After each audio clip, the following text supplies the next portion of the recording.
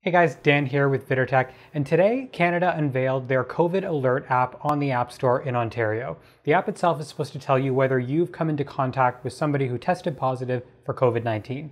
Let's take a look at how it works.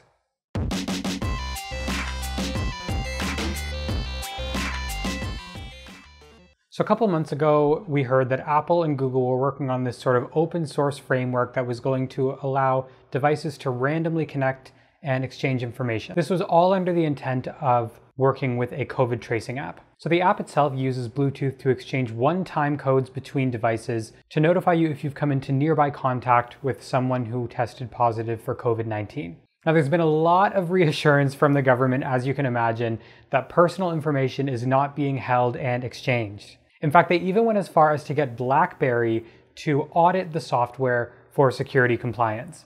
So what's going to happen with this app is you're going to install it, and if you do test positive for COVID, you're going to enter a one-time code that will then alert everyone you've come into contact with. And this is totally optional. So if you do not want to share this information, if you don't want to alert everyone, you don't have to. And likewise, Ontario residents do not have to download this app if they don't want to. It's really more just for peace of mind. So let's take a look at how to install this app and how it actually works.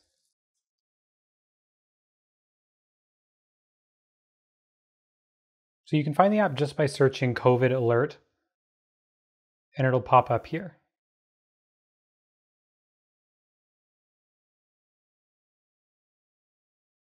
So you're going to start just by choosing whether you want English or French. It does have the Canada logo, so you know it's legitimate. Step 1 of 6. So together, let's stop the spread of COVID-19. COVID Alert helps us break the cycle of infection. The app can let people know of possible exposures before symptoms appear. That way we can take care of ourselves and protect our communities. Your privacy is protected. COVID Alert does not use GPS or track your location. It even breaks out here. It has no way of knowing your location, your name or address, your phone's contacts, your health information, the health information of anyone you're near. So the app uses Bluetooth, just like I had said, to exchange random codes with nearby phones.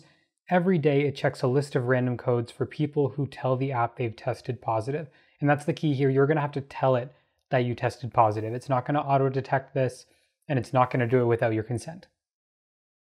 If you've had close contact with one of these people in the past 14 days, you'll get a notification. COVID Alert is just one part of the public health effort to stop the spread of COVID-19. Follow all public health guidelines in your area. COVID Alert does not replace medical advice. If you get sick, contact your doctor or healthcare provider. The app will now ask your permission. Allow the app to start logging random codes or random IDs when you're near other phones. The app will access the date, duration, and signal strength related to the random codes, but they never leave your phone. So now you choose where you live.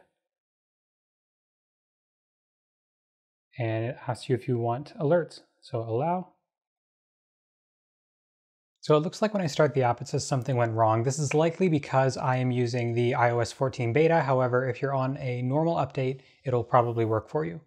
So the app itself is really simple. You're going to have your dashboard here, and at the bottom, in your case, it's going to say COVID Alert is on. If you tap for the menu, you have the option to enter a one-time key if you do in fact have COVID, or you can do things, change your province or territory, change your language, or learn more about how the whole thing works. And aside from that, it should just work for you. So overall, it's a very simple app. It's not going to compromise your privacy or your security, and it's just going to be this app that runs in the background to exchange these codes as necessary. Let me know in the comments, is this something that you're going to be using once it does roll out widely? I want to hear your guys' thoughts on the app in the comments down below. Always remember to hit that like button if you enjoyed it, as well hit the subscribe button to see more from me, and I'll see you guys in the next one.